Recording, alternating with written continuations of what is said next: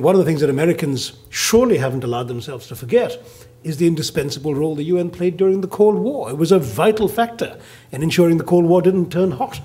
Why? Because it provided a roof under which the two superpower adversaries could meet and engage. Instead of coming to blows, there was actually a place where they could talk and work together. And through the amazing invention of peacekeeping, a concept not even found in the Charter, you had a mechanism to prevent local and regional conflicts from around the world from igniting a superpower clash and a third world war.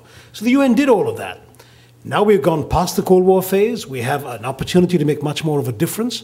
And this globalizing world is full of so many of what we like to call these problems without passports, problems that cross all frontiers uninvited. Everything from terrorism, climate change, human rights, drug trafficking. I mean, you can pick your issue. Problems that no one country or even one group of countries, no one coalition can be rich enough or strong enough or powerful enough to solve on their own. These are by definition problems you need the whole world to come around on.